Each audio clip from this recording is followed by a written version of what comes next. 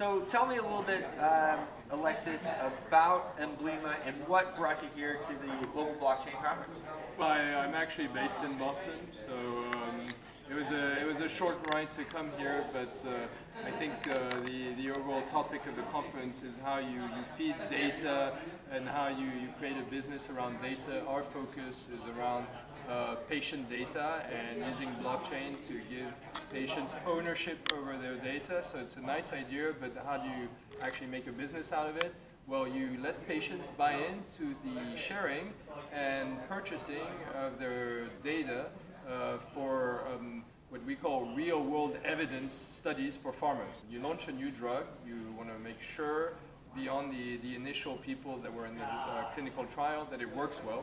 So patients have a lot of data to share about this, and it's extremely valuable, except they're not getting anything out of it today because the data is essentially collected and sold by third parties. So we have a live product that lets patients do that themselves, get a buy-in, and I think the outcome is better quality data, faster transmission from the patient to the researcher, and hopefully at the end of the process, shorter times to drug approval, so a lot of business for the life sciences as well.